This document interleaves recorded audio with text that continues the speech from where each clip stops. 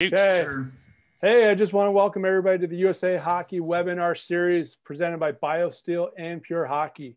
Really excited for the guests all week, but especially for today. We have Stuart Armstrong, who is head of coaching for Sport England and also the host of the Talent Equation podcast. So he has 142 episodes. I've listened to everyone probably a couple of times, most of them. They're great stuff. And, you know, he's a guy that, you know, for me personally, I look to as a mentor, and the stuff that he does, it just, you know, it's so practical, so deep that he talks about, but trying to incorporate into my coaching. So really happy to have you here, Stuart. Just want to welcome you. I'm delighted to be here, Dave. It's kind of interesting to be on the receiving end because ordinarily I'm hosting you and we're having a chat. It's great to be here. Great to be with my friends from over the water. We both involved in sports with sticks. I have to run around. You guys can glide about and look graceful. So it's a slightly different context. But I'm looking forward to the chat, and I'm really impressed that you counted up all the episodes because I don't number them. So the fact you know that there's 142, that's news to me. So that's really cool. Hey, that's what a good host does. They have to look into and find and dig deep. So we also have our technical director for the ADM, Ken Martell on. So Ken works out of Colorado Springs, and he's been with USA Hockey for quite a number of years. And I just want to welcome you too, Ken. Thanks, Dave. So just want to get started here. And, I said that you host the Talent Equation, but also head of coaching for Sport England. But you have a varied background with lots of different sports and different ways within England. Can you talk me through how you got started and when you started, working as a coach and how that all progressed? I guess, how did I start getting involved as a coach? Well, I guess I'm one of these kids that can just started getting really interested into sport and just wanted to play every single sport. If I saw it on TV, I wanted to play it. And not only did I want to play it, I wanted to find out how to be really good at it, or as good as I could be at it. NBA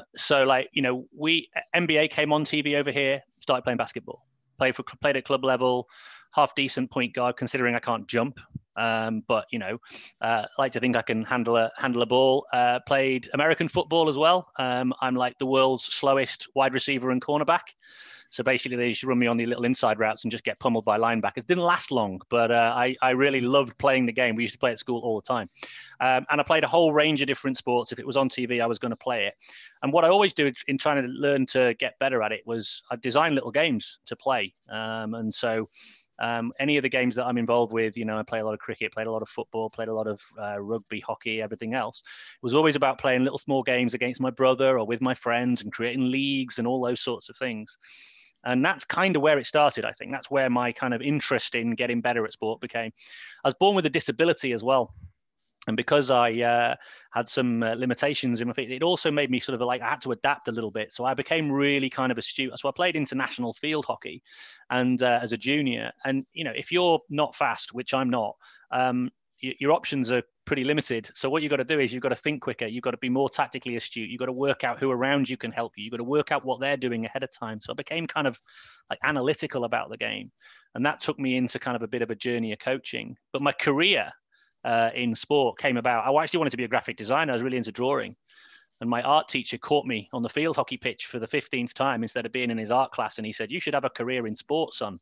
And that proved to be the best career advice I was given. And so that's how I ended up on my career journey. And before you worked for Sport England, you were working for UK coaching? Is that? Before Sport England, I was actually with rugby. I was with England Rugby for about 3.5 years. I was their player pathways manager. So I was looking at kind of right from kind of mini rugby all the way through to sort of the base level of the talent pathway and moving into the professional game and trying to create the kind of journey and the pathways there, and almost looking at what does the entry point to the game look like and how can we reimagine it for different people with different sets of needs. And then prior to that, I had a good stint of time, good 8-9 years working in golf. Looking at, I devised a game called Try Golf, which is like a primary entry game, which is soft, and you can play with 30 kids in a small area and get the ball in the air. And so I guess I've always been designing game forms to help people get involved in and get excited about a game, and then helping them sort of be involved. I even had a little period for about 18 months working in the private sector. I worked for a company called Power Play Golf that was trying to create like this short form 9-hole game that had 2 flags on every green. It was really super exciting.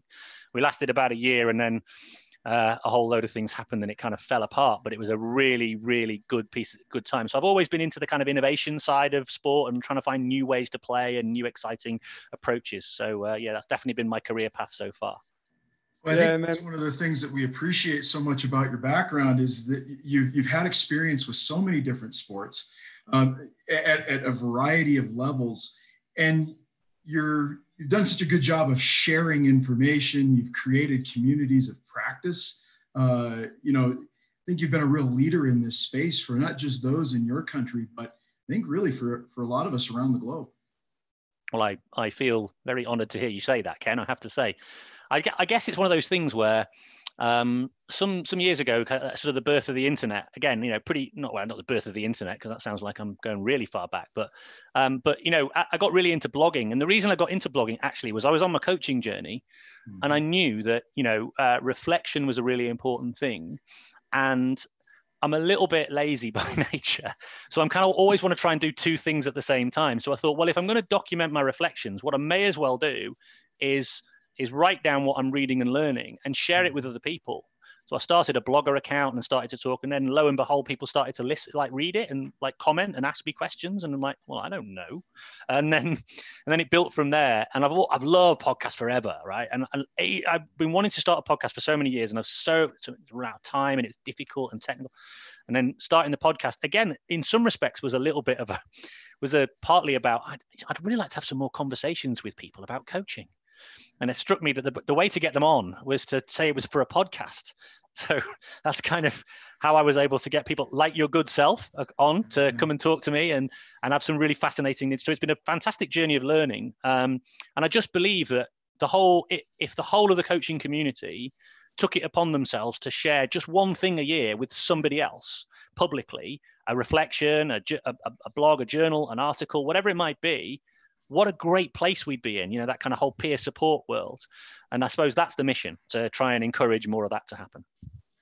Well, I mentioned to Dave that I was going to ask you this ahead of time, but my first experience with Stuart Armstrong was stumbling across one of your podcasts, and it was right through a time frame where it was the Stuart Armstrong's personal war on drills. And that kind of hit a tone with us, because we were going through the same thing, kind of looking at our sport, how it was being delivered. Was it fun for kids? And was it productive for kids? Were they gaining hockey sense and the ability to play and those things? So that really resonated with us. So could you explain a little bit about the Stuart Armstrong personal war on drills? Because I think that's an underlying theme that you've continued with. Yeah, I think it'll probably end up being on my gravestone. Probably. In fact, I'm not sure if I've got it. Oh yeah, I've got the merch with the Ditch Those Drills merchandise on the back. Where can we buy one of those? Yeah, it's a limited edition at the moment, but watch this space. It's coming out soon, hopefully. I've just got to find the right supply chains, which aren't easy at the moment. No, not a bit.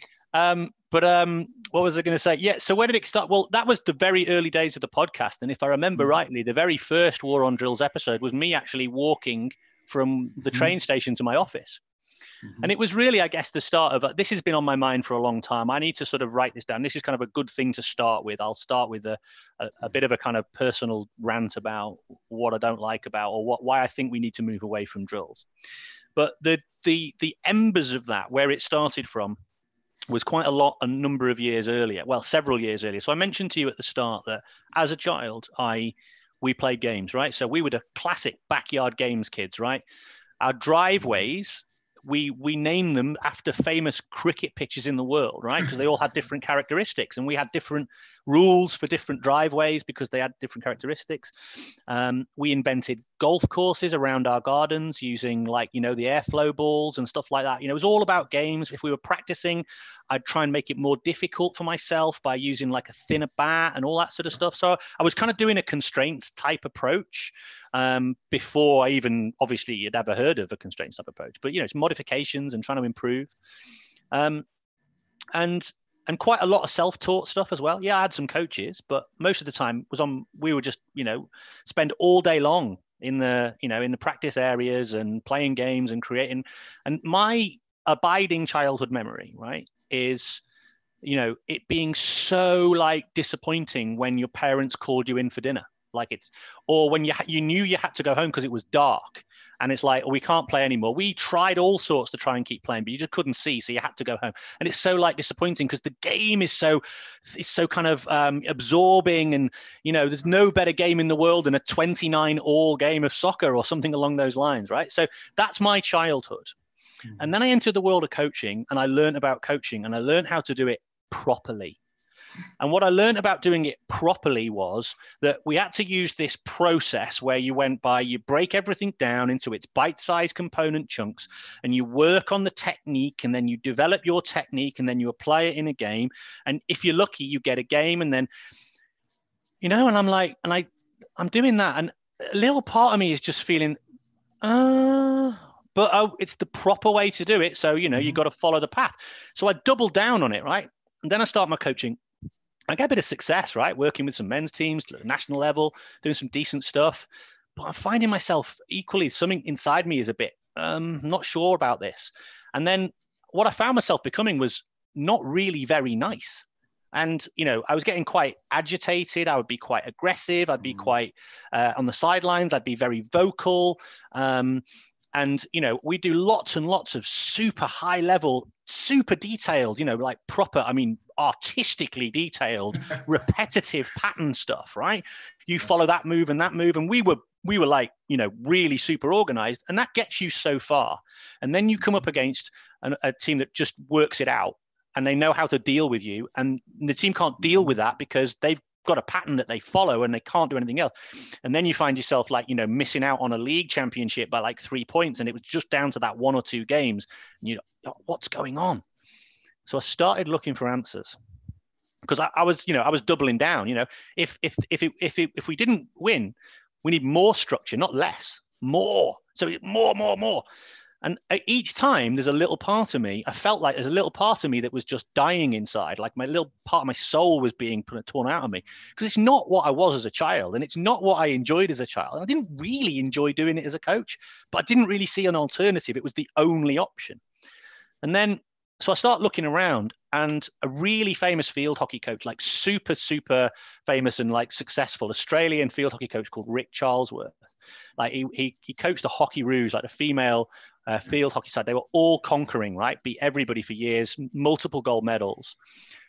And he talked about this thing called designer games.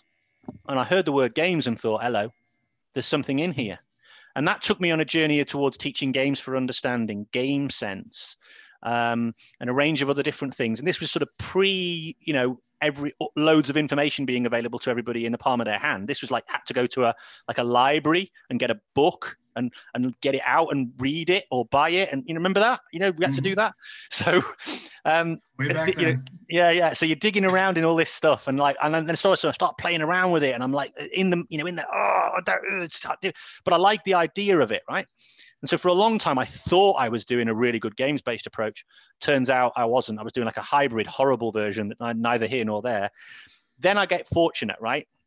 So through my career, I've met some fantastically interesting people like Rick Shuttleworth, people like Keith Davids, people like Russell Earnshaw, and all these sorts of stuff. And they absolutely turned my worldview upside down. And I remember thinking to myself, oh my God, what the hell have I been doing for 20 years? I'm sorry to anybody who came across me. And I say that quite regularly. So that's it, really. That's the kind of, this is who I am. This is kind of what I was about as a child. This is what I think children are looking for in their experiences. We're then saying, no, we're going to make it a bit more like school for you because it's got to be done properly. And I'm thinking to myself, what kind of world can that be? If we're trying to, tackle inactivity and we're trying to encourage people to do more and more sport physical activity, we've got to get a love going. And part of the love comes from the play and the game. And so that's why I'm so passionate about it. I think, for our staff, we're a bit on the same journey where a lot of us, our backgrounds were in high performance sport. And, we all said we valued this game sense, that player that was creative. Yet then when you take a step back and you look at what we do in practice and you scratch your head and say, well, wait a second. This doesn't seem to be encouraging that, because everything is scripted, everything is a pattern. And then when our players don't play with creativity, you're like, well, isn't that our fault? I mean, at some level, we have to take responsibility because we've been putting the kids into these drills and working in that manner. So I think for a lot of us on our staff, it's the self-realization that it wasn't going like we wanted. So at some level, you got to turn around and look in the mirror and go like, well, what can I be doing here? What more can we be doing? And should we be operating differently? And then when you start looking around and exposed to more things, that's, there's a big world out there. So one of the things that, I mean, I'll talk about when I start talking about slides, but one of the things that I was really keen to explain to people, because needless to say, I didn't expect the kind of response I got from the war on drills. I thought, I wanted to pique some interest, and I guess it was a little bit of clickbait, I guess. I wanted to get people to think, what the hell is this guy talking about? I wanted to stimulate a debate, right? What I didn't realize was it was going to follow me around for the next 10 years. But one of the things I want to be clear about is kind of like, what is a drill? Because we use the word drill, right, as to mean a lot of different things. It means a lot of different things to a lot of people. Like any kind of exercise or practice is a drill to some people, right? I categorize drills very, very specifically, right? I think they're one small component, and actually, in fact, can go through a typology of different practice activities that actually define the way we might do this. We might explore that a little bit later on. But the point I'm trying to make is that I think I see a drill as being something very, very isolated, kind of very much about cues, waiting their turn, usually, there's no other opponent. You're just literally kind of following a pattern or going around some cones or pylons or whatever it might be. And that I consider to be a kind of a drill. Yeah. And then anything you do beyond a drill, you're starting to move more towards a game.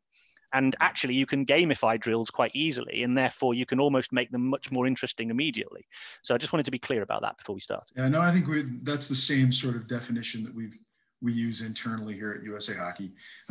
All decisions have been made ahead of time for the player. Yeah, exactly.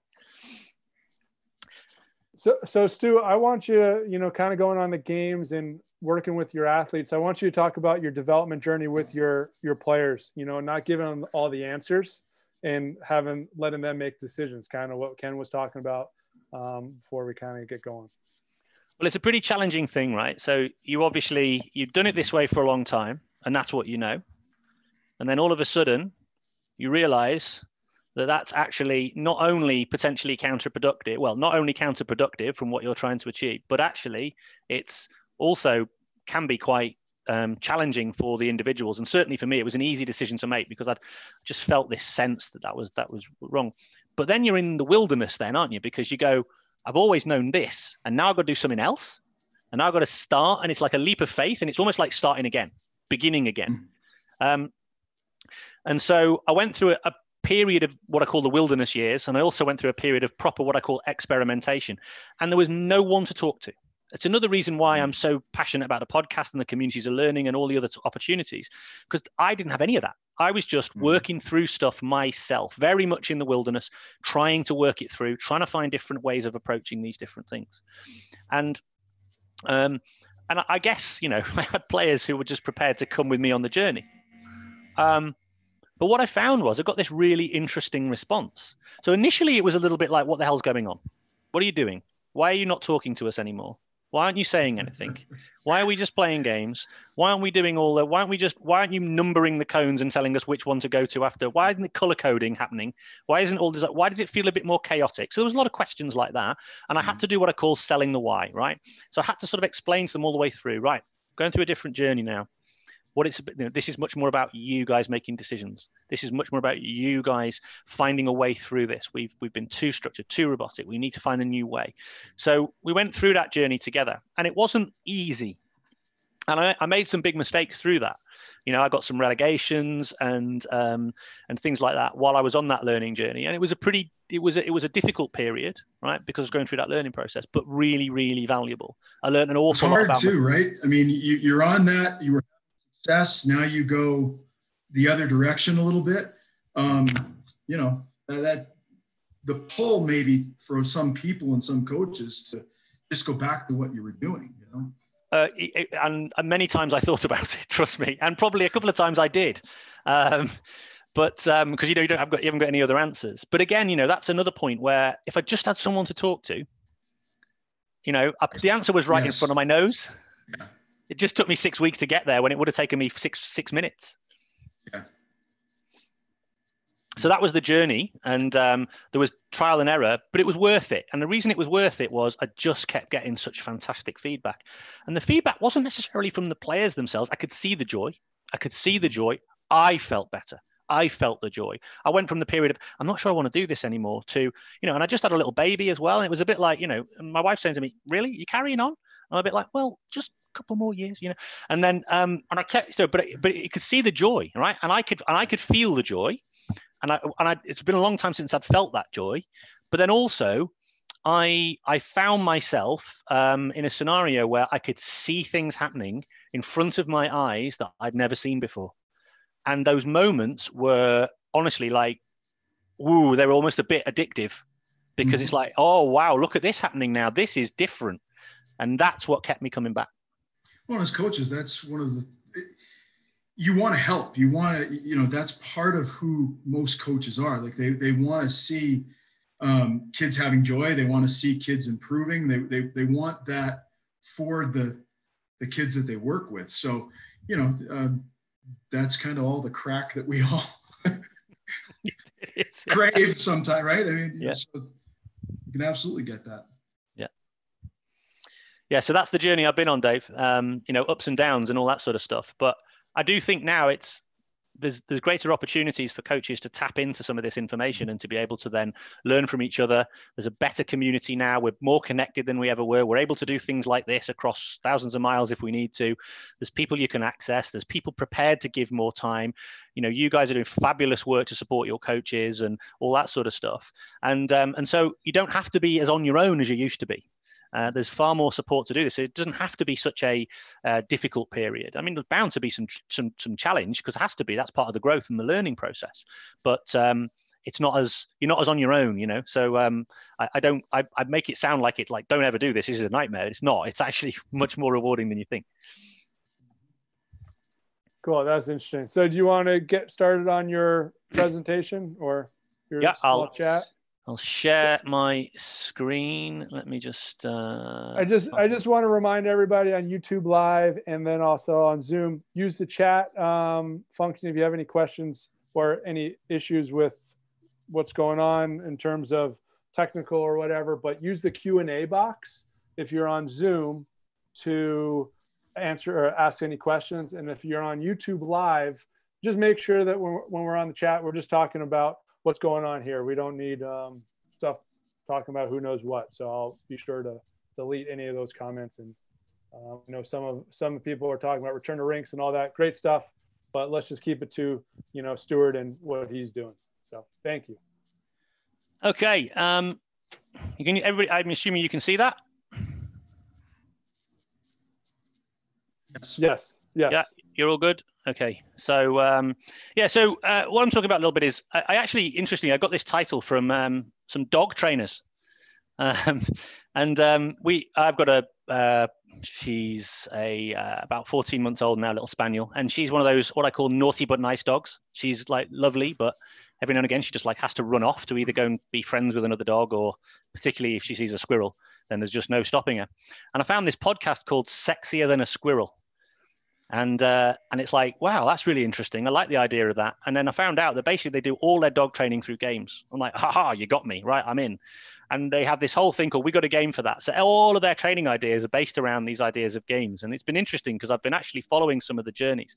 And as a result of that, little Flo, the dog, is she's getting there. She's doing some interesting things. And so we're making some progress. But so I thought I'd use that as a title, but also this is around being about like your practices and how you can use kind of be really intentional in your practice design and in your games. So when we talk about practice design, I just wanted to share with you this little video. 再见我的爱，再见我的过去啊！完了，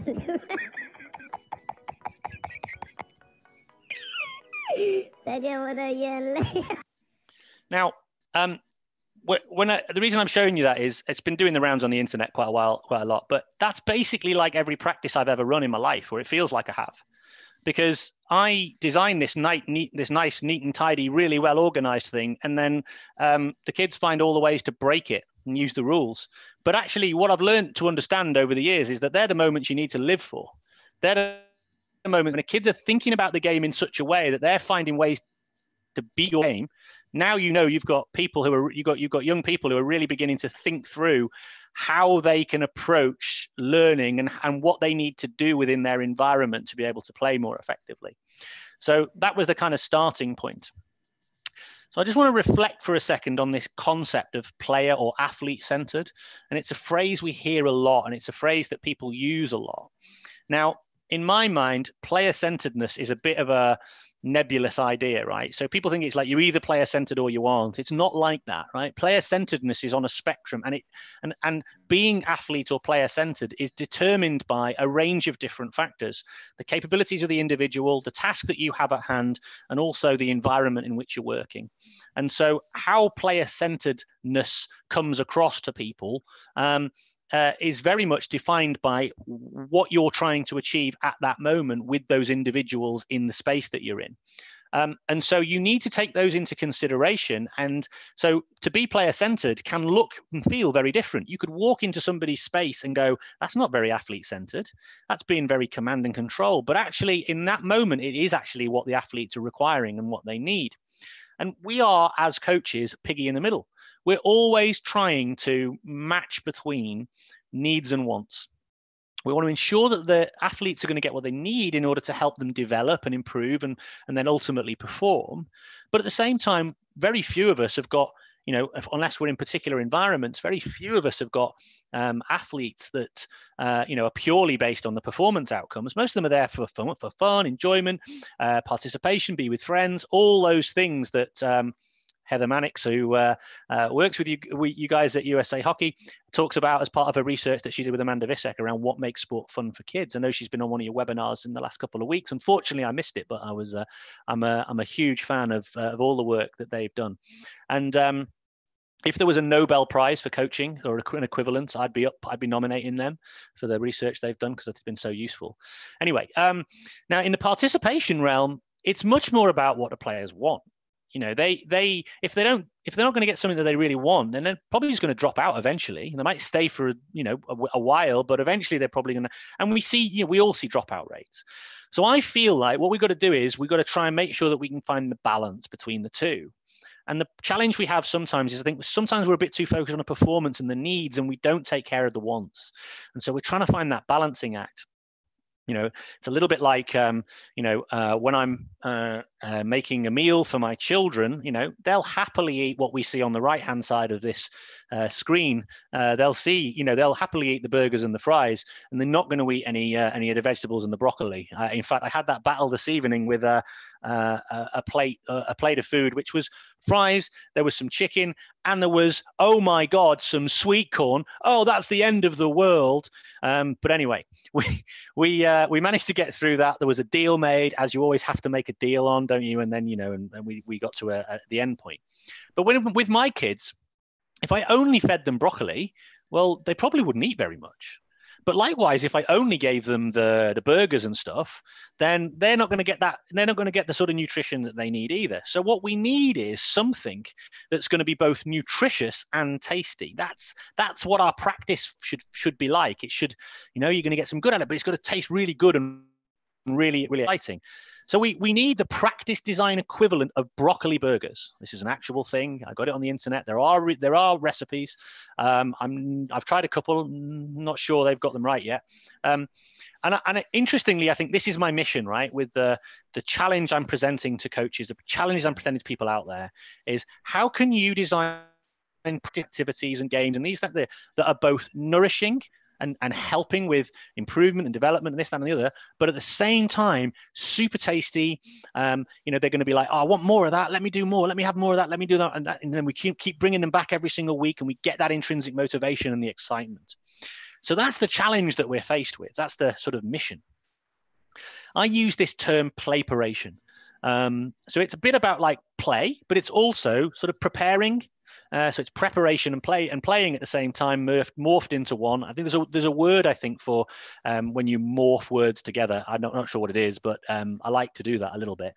So and play preparation for me is a bit like, you're going to get, you're going to get some repetition, but it'll be without repetition. You're going to get people to do the things over and again. So and Rick Shuttleworth talks about this a lot. He says, you're getting people to repeat the process of finding the solution, not repeat the solution. Repeat the process of finding the solution, not repeating the solution, because the solution is pre-given.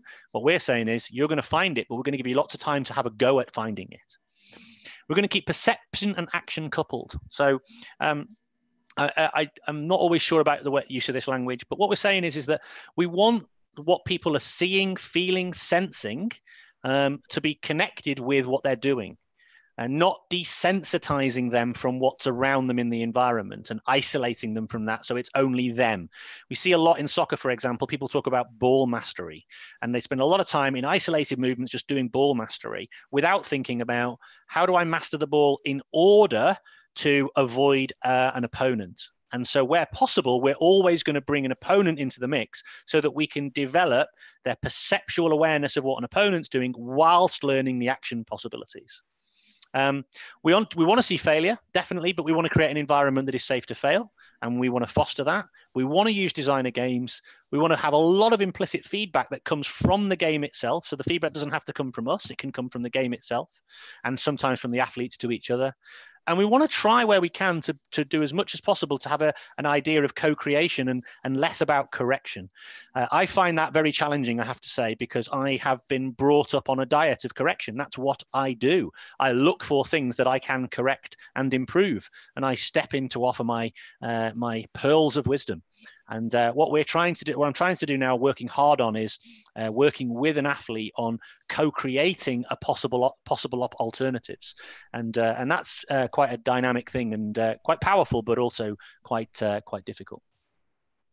So here's a bit of a statement: technique and skill are not the same. Now, most people are probably going, yeah, duh, yeah, of course. And I know this is a learned group because you've all decided to spend your afternoon, evening listening to me, and you probably know that, but you'd be amazed at how many people use the term skill when they actually mean technique.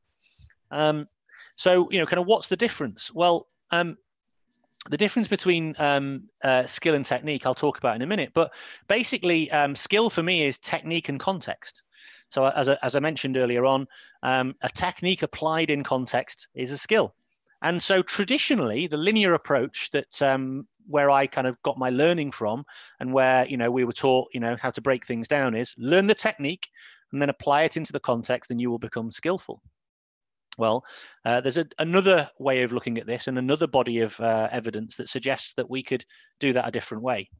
And the way we could do it differently is to consider this, what you call a non-linear approach, where we start with the context first, and then the technique emerges as a response to whatever is in the context. So whatever's going on in the environment that they're in, whether it's a practice design of some kind, there is some information taking place. And that information, depending on how the athlete interprets that information, determines how they might act. And so what we see is technique becomes an emergent property, because what we're seeing is that there's an environment there, and people are responding to the environment in different ways, and they're developing different movement solutions and different movement patterns, utilizing whatever implement that they use. In field hockey and ice hockey, it's a stick, and they're moving on the ice or on the pitch in different ways in order to respond to whatever the context provides them. But in this sort of emerging body of evidence, and when I say emerging, it's been around for 50 years, but this body of evidence is suggesting to us that what we need to do is to think about the context first, and then enable athletes to explore different techniques as a response to the context. And that becomes very powerful, because when you've learned to move in a certain way, utilizing a particular context, it stays with you because you've learned it understanding the game at the same time. So you become a very not only do you become excellent technically, but you become excellent technically in relation to what's going on in the game. And so you become what I call a tactician as opposed to a technician. You are able to blend tactic and technique together. So one of the major players, if you like, or one of the major sort of researchers in the space of non-linear, what they call non-linear pedagogy, non-linear coaching, is this absolute gentleman by the name of Keith Davids, who I've been fortunate enough to meet on several occasions, and has always been extremely generous with his time. He's been on the podcast a few times as well, and very, very learned and very prepared to explore a range of different coaching challenges. And one of my favorite quotes he uses is this quote of, "You can't adapt to an environment that you don't inhabit." His point is that we as humans throughout history have adapted to our environment. It's kind of what's given us our advantage in nature, I suppose. And we've learned to adapt in certain ways. And it's based on this principle, what they call an ecological principle, ecological dynamics, that actually if we can devise different environments and then humans can adapt to those environments, then we find ourselves emerging from those environments with different movement solutions. So it's quite an interesting and exciting way of approaching things. But if you're going to do that, then designing the environment becomes everything. You have to become that kind of learning architect. Keith talks about a learning architect, creating an environment where learning can take place. And I don't know if you've ever seen Ken Robinson. He's had about 30 million views on TED, and he talks a lot about creativity. He's based in the States, but he's a Brit. He's an export. And he just talks about this idea that it's, human flourishing isn't mechanical. You can't predict it. All you can do is create an environment or the conditions under which they can flourish. So we have to think like a farmer, not like a machinist, when we think about creating these kinds of ecological environments that allow young people to flourish. I use a lot of metaphors, as you may have discovered, and I think of learning environments like kind of gardens or aspects of nature. So if you've ever seen a kind of a Baroque garden or kind of one of those very ordered and structured gardens that, all the hedges are really tightly trimmed and exactly where everything is, and the herbs are here and the flowers are here and the whatever else. I'm not a gardener, but over that, I don't know why I use a gardener metaphor. And that's a little bit like where the sort of traditional approach is, where you see it's very controlled, fixed and prescriptive. Knowledge is taught and the coach is more like an instructor.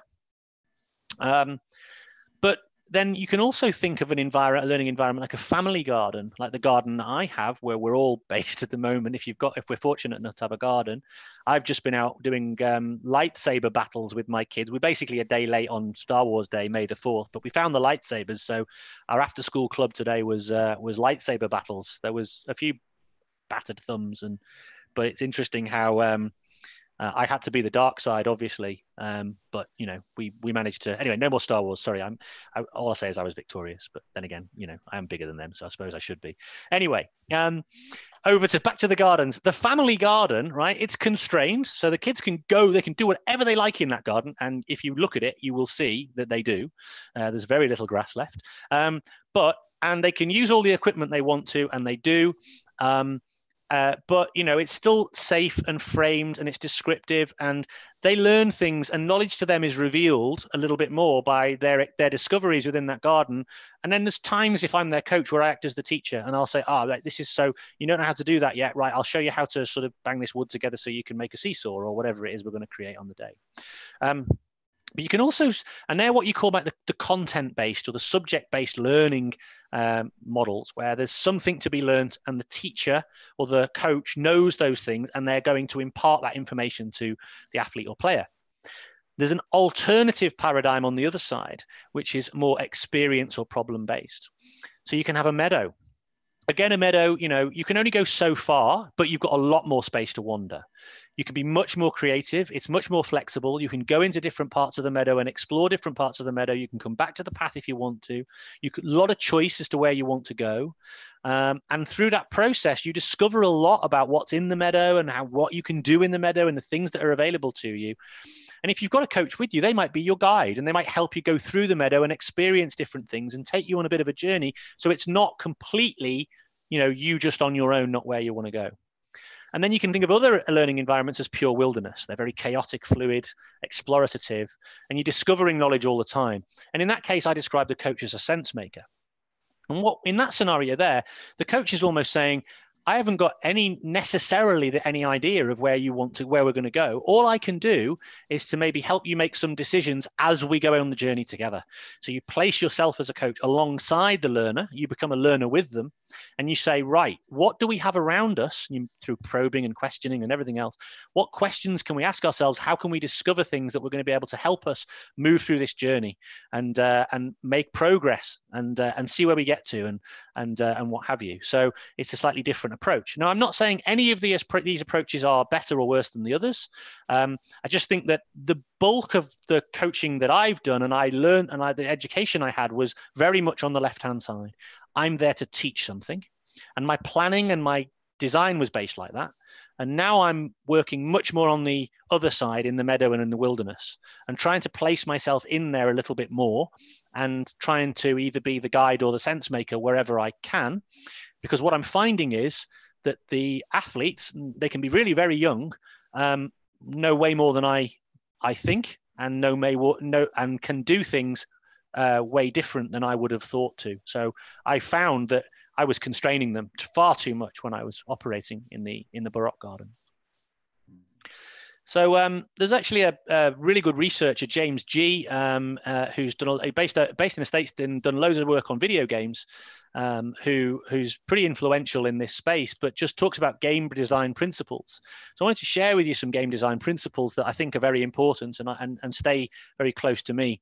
So the first one is that within game design, you need to be like a multi-tool. That's like a Swiss Army knife, right? So there's like a multi-tool. It's not about stabbing people. And we're putting performance before competence, right? And you get an opportunity to learn by doing. You're trying different ways of solving a particular problem.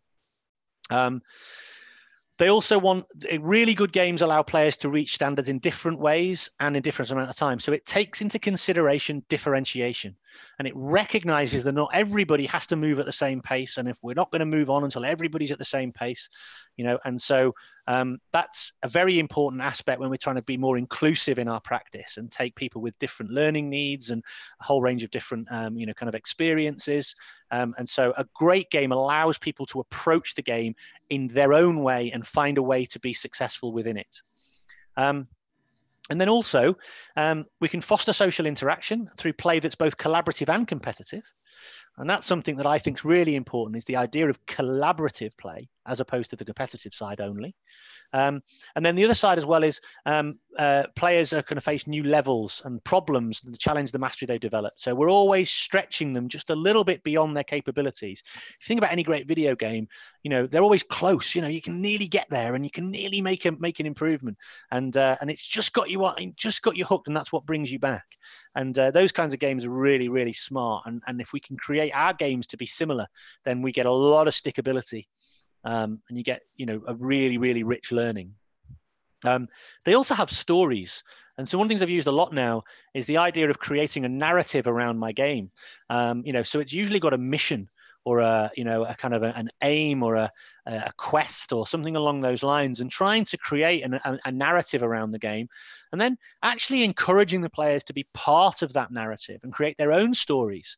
And so allow them to have a lot of choice and actually even discover, we'd like to go here and we'd like to do this. That's super. We'll do that. That's excellent. Let's do that. Or I park that for a second because we're going to come there soon. You're thinking ahead already. Let's just stay here and wait till we get to that moment in the quest or the mission.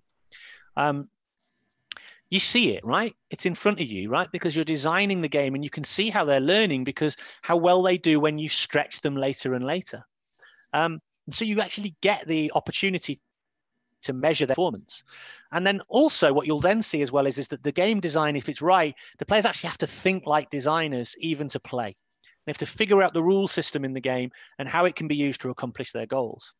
I played a cricket game last year, and we had a group of players, and I gave them the rules, and then we based it on Fortnite, and they had each player had a grenade, and the grenade was when you were going to bowl or pitch, and like in baseball, you roll your grenade, and it meant if you got somebody out, you kind of got big points. But if you got it wrong, you also got minus points. And one player, he was the captain of the team, said, I said, you haven't used up your grenades. He says, I know, we're saving them all to the end. I've got my best bowler. He's going to deliver all of our grenades. Now, I hadn't said he couldn't do it. And I thought, that's smart. He's thought it through. And he went and he got his best bowler to bowl all his grenades. Now, his best bowler crumbled under the pressure and they massively lost the game, but it was a really valuable learning moment for them all. So it was a really interesting experience that I had there. So this concept of representative learning design, it's a way I use, it's a little tool or a little framework that I use to help me think about where I want to be in my design. Now, there's like different areas depending on how much information is in the you want in the environment, you know, how new it is and how novel it is, and how much it looks like a competitive experience. So up in the top left-hand corner, you've got lots of new information, but it's not particularly representative competition. I call that sort of virtuous variety. That's entertainment. It's fun, right? We're having a great time doing that. You're not necessarily getting a lot of learning out of it, but it's a good time. So that's definitely the kind of burger type experience. And then if you come further down, and we see down to the left-hand side, at the bottom left-hand quadrant, you'll see relentless repetition drilling. That's where there's not any information and there's hardly, it doesn't really look like the competition at all or the game. And then therefore, we're just doing something for the kind of almost like for the sake of doing it, right? Now, there may be a role for that, but I mean, I struggle to see what it is, and I desperately try to be in that space. But there are some contexts where that might be appropriate. So I'm not going to say that's not the case. I just think it needs to be very, very liberally used. It's overused. It needs to be used a lot less. And then you have successful stability. Now, that might be where you're very, very near to playing in your competition. You don't want to do anything too new. You don't want to destabilize the athlete too much. You just want them to sort of repeat something, but you put them into a context that's as close to the competitive environment as possible, so they're almost going through that dress rehearsal. But you don't want to stretch them too much so they're going to feel like, oh God, I can't do this anymore. You want to maintain confidence levels. And the area that I tend to try and operate in the most is the top right quadrant, the desirable difficulty, because that's rich with learning. And I'll flex my activities somewhere going towards virtuous variety, sometimes more towards successful stability, but generally speaking, just trying to get the stretch point right around that desirable difficulty. So there's always some learning in place. Now, I'm working with young athletes in the main, and, you know, it's about a learning journey, and I'm never that bothered about competitive demands on the weekend. I'm fortunate I don't have to be bothered about that. And I believe in a 10-year learning journey, and I think we're going to get some really good outcomes as a result of that. So I'm trying to stay in that space where possible and not get dragged into, oh, we've got to do this week because we need to win on the weekend. But I understand that's how some people have to work. I'm just sharing with you my model. This idea of the funnel of variability is another tool I used, and this is where I give you the typology of practices. In field hockey, I use these terms. They might resonate with you: a full game, a small-sided game, unit play, variable practice, opposed practice, unopposed practice, and then your drill. The difference between unopposed practice and drill is a drill is where it's completely pre-mapped, whereas an unopposed practice, there's no one to play against, but you can go where you want to. And there might be people in the space and you might have to avoid them. Now, what you see on the left-hand side is information sources inviting action. They call them affordances. You might have heard that term, but you can just call them what you like. But they're information sources inviting action. In a full game, there's loads. And as you get closer towards a drill, there's far less. And some of them are mapped out. And it's about trying to find the sweet spot of enough information to be able to allow the players to attend to whatever it is they need to attend to, without overloading them with too much information. If you only ever played a full game, there'd be too much going on and they wouldn't necessarily be able to attend to things. So by reducing the information sources down, you can actually then create an opportunity for them to do more of the kind of repetition without repetition. And they get an opportunity to explore different movement possibilities before moving them back up. Now, with this funnel, one of the things I see a lot of is people, so, you know, you can use like whole part whole, for example, where you go full game or something like a small-sided game down to, say, an unopposed practice, and you come back to the small-sided game. Well, if you look at the amount of information that there is in there, it's too much. It's too big a jump. So I propose to you, when you're lining your practices, what you might want to look at is small-sided game or a full game. Go smaller, go smaller, go smaller, go smaller, come back, come back, come back, come in little micro jumps, maybe over 2 or 3 sessions. You don't have to do everything in the session.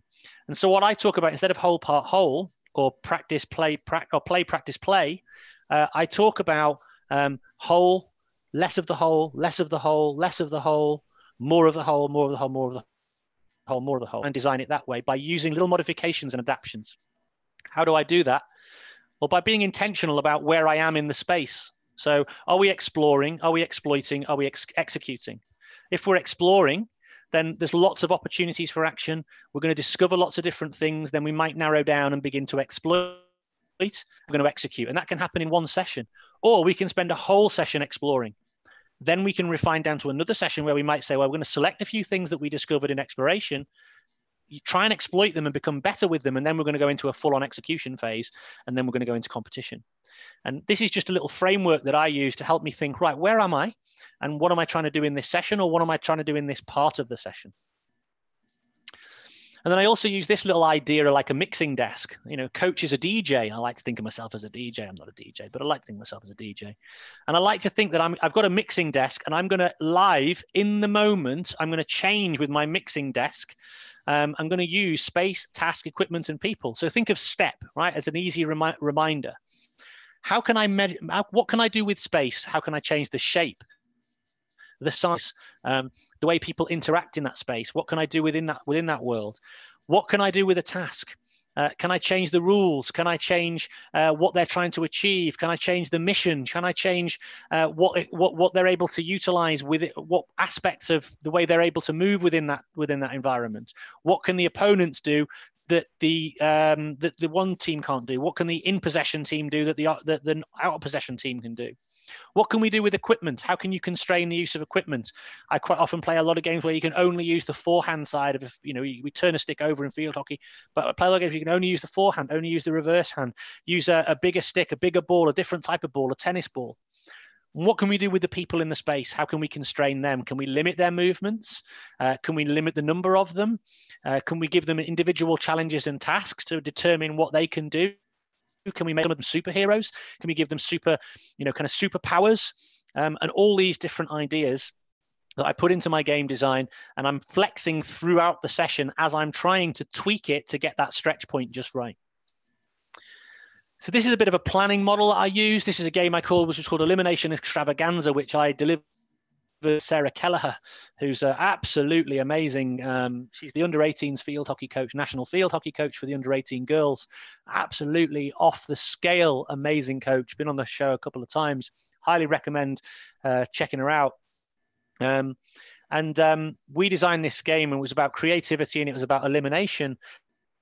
And you can see as you look through the page, I've determined where I'm going. I'm pure exploratory. There's going to be loads of variability. It's going to be really quite representative, not fully representative, but quite representative.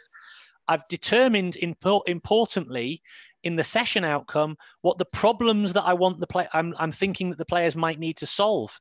So I'm not thinking about the movements they might need to do or the solutions they might have. It's the problems that they need to solve. And then I'm designing the game activity in the whole, and then the part element, and then what communication we might use and what differentiation tools and how we might engage them, and then what constraints I might use and what attractors I might use. A constraint is where you limit movement, and attractor is where you put something in place that encourages a particular movement. An example of that might be you might say, oh, you've only got 3 touches. That's a constraint. On the other hand, you might say you get a bonus point if you can move the ball on within 3 touches. It's a subtle difference, but you'll be amazed at how different it is in terms of the behavior of the athletes. So just to give you a few examples of what's going on in the garden at the moment, a game to a game. So this is my little boy. We're playing hockey squash. We've already played a game of hockey squash, and now he has decided to take it upon himself to work on a few actions. And you can see him sort of working together, improving, trying to practice. So he's got his own little game, and his own little game here is he's trying to do as many consecutive good ones as he possibly can. You see, he's now starting to improve. See how he's getting better, right? And now we're in the game, and this is when he gets a lesson and a schooling from his mean old man. But he's starting to do different movements, and it's fun. And we play that for a couple of hours, and that's just because we're sort of limited. But then, you know, you can create all sorts of different games. This is a game he invented for himself. We've got quite a fairly small garden, and he's found this piece of wood, and he's right, I'm going to do this like long jump challenge, completely of his own making. And then he said to me, how can I get better? And I start to just throw a few constraints in. Here's a few examples.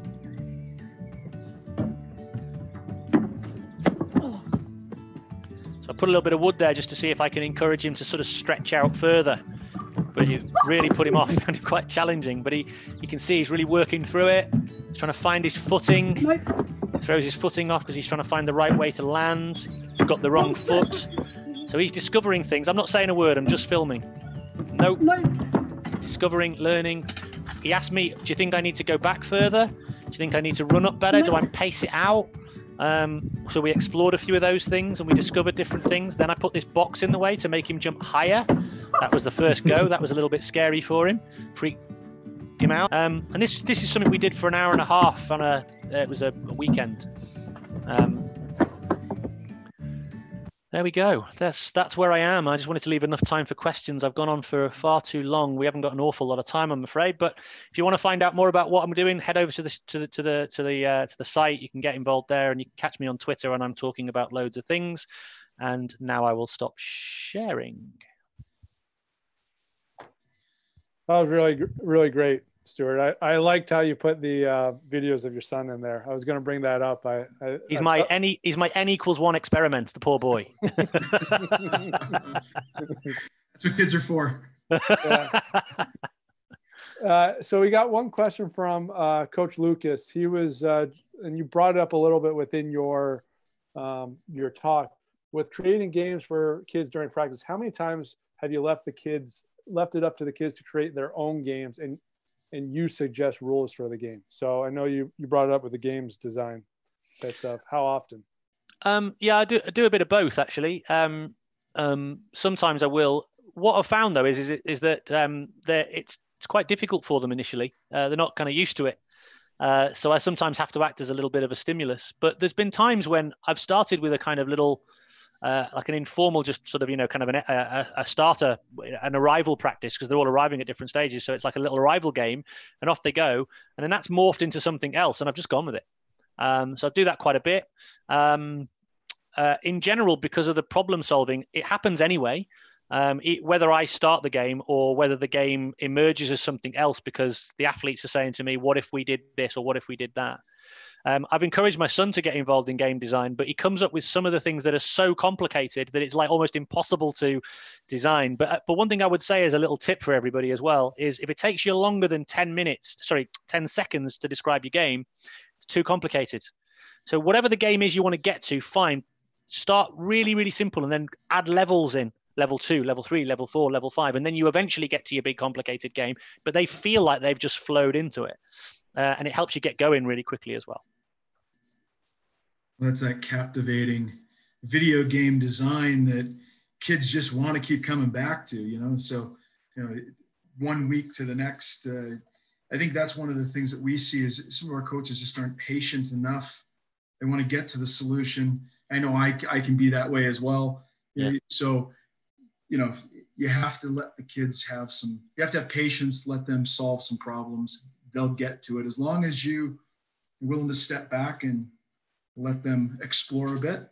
And that's a good point. That's a good point, actually, is we do get a bit hooked on trying to get somewhere in the session. Yeah. And when you're working in this way, sometimes you have to allow it to marinate. It's like a good sauce, let the flavor come out, and then it eventually, so sometimes you stay with it for a little while, and then you're tweaking and merging, you're adjusting, you're making little adaptations, and then you see this breakthrough coming, and it doesn't always happen then and there. I actually used to go like it if the kids used to go away all with smiling faces. Now I like it if they're just a little bit disgruntled, because it means they're thinking about it, they're not quite there. Can't wait to get back. Exactly. So, Stu, I know you talk a little bit about constraints and kind of you have the attractors within the presentation, but I think sometimes we're constraining to just to constrain. Yeah. And I know you've gone on a couple talks on that. Can you kind of chat about that topic? Well, this goes back to the point about intentionality or being intentional, right? So if you're clear about what you're trying to do in your session, so for example, what's the problem that we're trying to solve? What kind of information should be present in the environment to enable the athletes or players to sort of, it's the clues they're going to get, yeah? So the information are the clues, right? And what I feel like sometimes I'm doing is I'm kind of narrowing down the available possibilities so that the clues become more obvious. Now, if you're intentional about that, what you then do is you put constraints in that allow the players to see where the clues are. You may even sort of direct attention sometimes into those spaces, right? But you're sort of guiding where they're searching and where they're looking for the problems. Sometimes, though, if you're constraining to constrain, then you're not doing that. All you're doing is you're creating a limitation. Now, it may be that you're creating a limitation to bring about a behavior change. That's okay, but it's more powerful if that constraint is there to draw attention to where solutions might be found. Now, it takes a bit of doing and a bit of working through, and you find yourself adjusting sometimes in the activity. So that's one thing you do have to understand as well. Rarely does the activity go according to plan. You're nearly always adapting on the fly to tweak it, change it, flex it, put new rules in, because there's sometimes the kids just don't see it. You know, it's almost like, can you not see the clue? That's just right in front of your face, but they're in the game and they can't. So you have to sometimes pull out. You have to sometimes make the attractor so strong. So like sometimes you're going like 10 points if the ball goes into this zone, and, you know, and it's like, and even then that's not strong enough an attract. 25 points, you know, but that's an attractor. That's what gets them to think about where they might need to move and coordinate in order to be able to be successful in the game. And I know you've hit on, and kind of my thinking was when constraining to afford you, if we want to work on offense, you're constraining the offense, but really it's the opposite. You want to maybe constrain defensive situations to promote more offense. Can you kind of talk about that? Yeah. So it's an obvious thing, isn't it? And I've done this myself. I'm quite an attack-minded coach, so I quite often will work, you know, with the attack, and we'll create all sorts of great ideas about how we're going to, you know, these poor sap defenders, and, you know, we're going to score loads of goals. I've been doing it wrong for a while. If I want the attack to become really good at attack, I give the task to the defenders, because what I'm looking for is for the attacking group to adapt and react to what the defenders are doing. So, for example, if a group of defenders coordinate in a certain way and create this really compact zone, and like playing in like half press, and they're making it very difficult for them to be broken down, that creates an attacking adaptation. They need to shift the ball to space. They need to move it with pace. They need to be intentional in that. Their movement ahead of the ball needs to be really good. You know, or conversely, if I, for example, overload the defending group and say, right, you guys are going to go on this like super aggressive press really high up the field, that creates the in possession group with a different task. They've got to then deal with that, find a way to counterattack, find a way to find a space behind. So one approach to that is to think about almost think in reverse and give the tasks to the other side to bring and the best bit about that is you actually get then the best of both worlds, because your defensive group get really good at stuff and then the attacking group get really good at like working it out. I've seen this before, right? We need to switch this on. So your tactical planning emerges as a result of that. It's what they call a shared affordances. They actually develop a connection and and almost like an implicit understanding of how to deal with that scenario because they've seen it before. And you don't have to shout on the sideline, they're doing a deep press, you've got to move out and spread out. And not, you know, when you shout into yourself and no one can hear you. And that horrible moment that we've all been there, you know. And when they do it for themselves and they work it out and you hear them saying it and you hear them connecting with each other, spread, wide, eagle, or whatever codes you've used, then you know you've got a team that's really going to be quite skillful and very difficult to beat. So we did have a couple of questions that came in from the audience. We got one from Chi out west, and I think a lot of coaches that operate like this have done a good job in designing games, and they really want to structure their practices like this. But what are the comments that you've seen from parents about these types of practices? And then how do you answer them? Because it just looks so different than what their expectations are. Yeah, it's the most common question I get. And because it is so different from what's expected, most parents are looking for something that looks a bit like school, I think. You know, that's what they're paying for. They're looking for structure, order. It's got to be neat, tidy. You know, there's got to be cones everywhere. Beautiful. Whistles, clipboards. I'm in. I'm all in. I'm handing over my money and I'm happy. And then you go along to one of our sessions and it looks like chaos and everybody just arrives and balls are flying everywhere and they're all having, you know, it's like, whoa. So I do think if you think that you can just expect parents who are very important stakeholders and very, emotionally invested in their child's experience, whether, not all of them are necessarily there because they want their children to be world beaters. Some are, but some are also there because they want to have a really good time, to learn something and go away with a decent experience. To think that they shouldn't be involved in understanding something about the experience that you provide, the product you have to offer, it's a bit, it's not really on, is it? You wouldn't do that to any other customer scenario. Come and buy my magic elixir. What does it do? You don't need to know. How does it make you better? You don't need to know that either. Just buy it and trust me. No, it's not right, is it? You're a snake oil salesman if you do that. So I think you've got to bring them on the journey. And I talk about selling the why a lot. We have in my club, we have like a document that basically says, we work this way. I think it's on my website somewhere in the documents area. We work this way. And this is what you will expect. This is what you should see. We do it for these reasons, and we, believe in this wholeheartedly.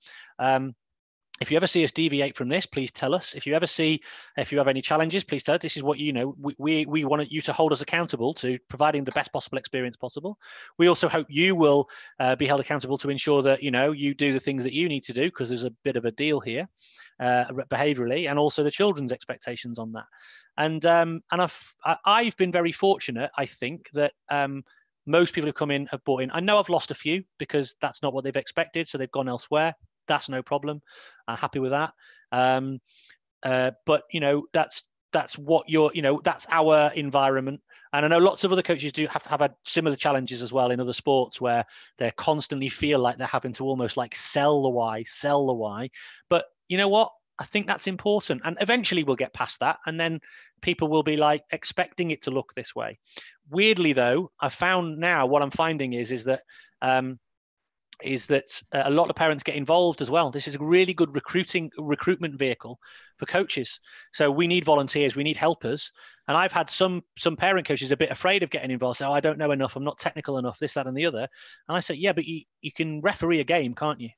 And if I was to ask you to change the rules a little bit just to make it a bit easier or harder, you could do that, couldn't you? And they go, yeah, no, that's it. What? That's it? Oh, I can do that. And then I get them in, and then that's the end of their lives because I've got them hooked into my world. So we got a question from Coach Doug. He was wondering about, do you have example activities in the desirable difficulty learning category and the successful stability performing category? Do you recommend spending more time in the desirable difficulty area? So again, that is based on kind of my context. So my context is predominantly a learning context, and I'm on this sort of ongoing learning journey with athletes, and therefore I'm looking to try and create something with the desirable difficulty built in. I never want it to be too easy for them. I want them to always be an element of stretch. That's not always true. Sometimes I'll make it, we'll play, we'll have fun. When it comes to the stability side, that's usually where I'm going to do something that they've seen before, and they've done before. So we might play a scenario game that they know what it is, and I'll say to them, right, we're going to do Barcelona today, and they'll know exactly what the game is, and they'll go into the game and they'll have seen it before, and they'll know how to play it, and they'll know what they're trying to achieve. There's nothing necessarily new, and they know there's a particular outcome they're working towards, and we work on those sorts of things. And it's really because I want them to that's usually something I'll do as a preparation activity for maybe a competitive event we've got coming up. I don't want to load them in with too much stuff. I don't want to load too much learning. Just want to get them to refine things that they've done before. We did an activity prior to a tournament we were in, which was all about designed. It was all about designed around how we coordinate our counter press. So how can we trap the opponents in certain areas to launch counter presses? And they've done it before. They'd seen it before. That's what we were trying to achieve. Interesting question from Coach Tim. He was like, when creating games for kids, and you have a wide variety of skill levels or in your group, do you put them together or similar abilities, or do you let them figure it out on their own? And how do you deal with that? A bit of both. I'm a big believer in, it's not one size fits all. In general, it's mixed. In general, it sort of self-selects to a certain extent, because when they partner up for certain one-to-one activities, they often partner up with somebody who is of a similar ability, which sort of naturally creates itself.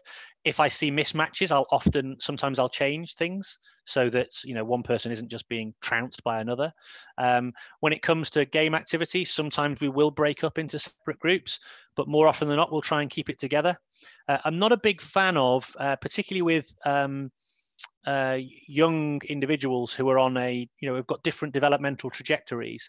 I'm not a big fan of setting out a thing, you're in the A squad, you're in the B squad, you're in the C squad, because that creates some what I call almost like a double-edged sword of challenges. The A squad think, hey, I'm the A squad, I can do things. Then you start to see some really dangerous behaviors, and they start almost thinking that they don't necessarily have to work quite as hard.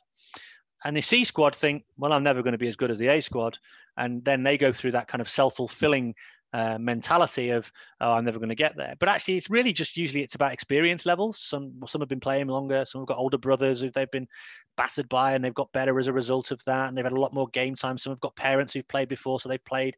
So it's just experience levels. So we try and mix it up wherever we can. And what you find then is that you see kids really accelerate out of nowhere. And because they've been able to mix it with the kind of more able kids, we do quite a bit of mixed age group stuff as well.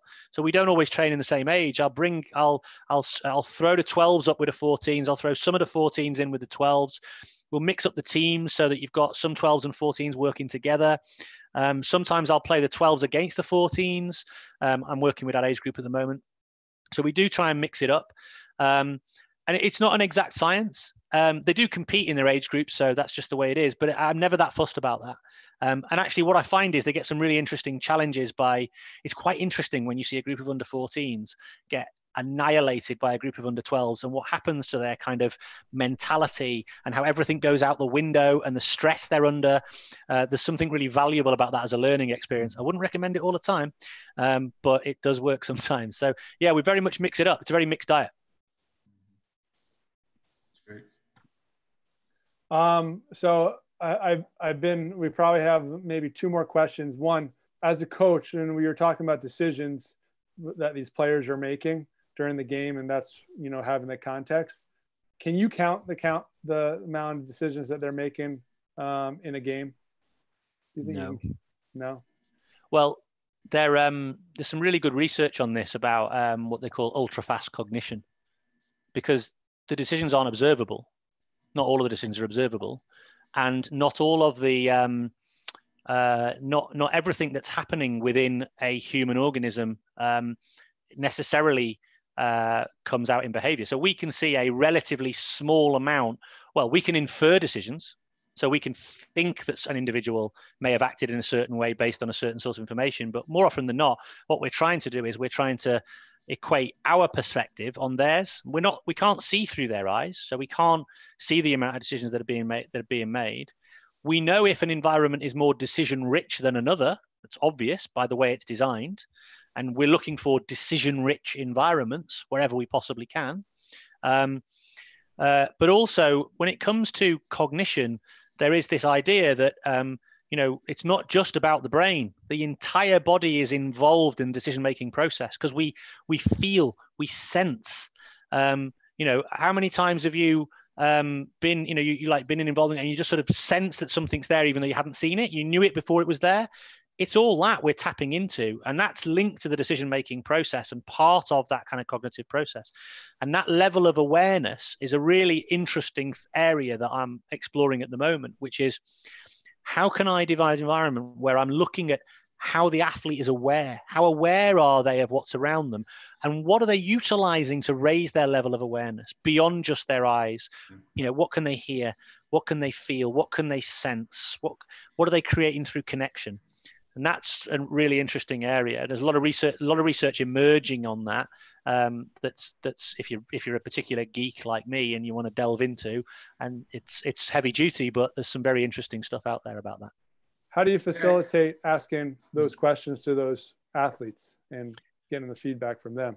Well, that's good one, right? So a number of different ways. I used to play the whole coach guessing game, right? So I have the right answer. Here is a question. You got to fire out just words until you get something that makes me look like I'm happy. Communication. work together, ha, they give me all it's like a bingo, we've all been there, and they cotton onto that one pretty quickly. So I don't play the bingo guessing game anymore. I use quite interesting questions, right? So, you got what they call convergent questions, which are directed towards a particular point, or there's divergent questions where there's any possible answer. So I'm trying to be more divergent with my questioning. So my favorite question, for example, is what did you notice? You can't answer that question wrong, apart from to say nothing, because it basically then means you haven't really been engaged in the process of what's the information sources. But if they do say nothing, it usually tells me something about my practice design. So we talk about, so what I often use is what I might call like a priming question. So I might say, like, what is this game asking you to do? Or what is it in the game that you can do that will help you achieve the mission? So they go there with something to consider. So when they come back, I'll say, what did you notice? Well, I noticed this, I noticed that. That's interesting. Right, let's just attend to that thing. Go back in and attend to whatever it is that you've noticed. And then we'll explore in more depth what it is about that you might need to be doing. And so the questions are more linked. They're a little bit like attractor questions. They're like sort of directing gaze, directing search. And what I'm hoping that will happen is that they'll come back to me with that. Now, it doesn't always work, because sometimes I have been in sessions where it's taken me a whole hour. And I've said, well, what did you notice? And they'll say, we've got to communicate more. And I just sigh a little bit, and go, okay, no, back in again. Think about it again, right? What is the mission? What are we trying to achieve? What is it in this game that you're asking to be challenged by? Off you go. Come back in. What did you notice? Yeah, we need to communicate more. Okay, right, let's try again. I did that for an hour, but it was worth it, right? And I was being observed at the time, and somebody said, you should have moved it on. They were starting to lose engagement, and they were struggling. But I thought, no, this is worth it. There's value in this struggle. I'm staying there. I'm not going to be afraid of the struggle. Let's stay in the struggle.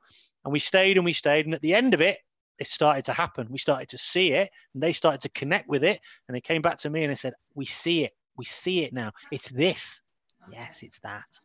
An hour. But, sometimes that's where you got to be. Ken, do you have a question before we have? No, I would just be respectful of Stuart's time here. We've kept him on for an hour and 20 minutes already. So, just enjoy our time, enjoy listening. You may not get to hear us every week, but we certainly get to hear you, which I think a lot of us look forward to. So just thank you for what you do. Well, there's a show coming out this week, which I highly recommend people listen to. Fabulous lady based over on the West Coast called Kathy Sierra, who trains horses using constraints.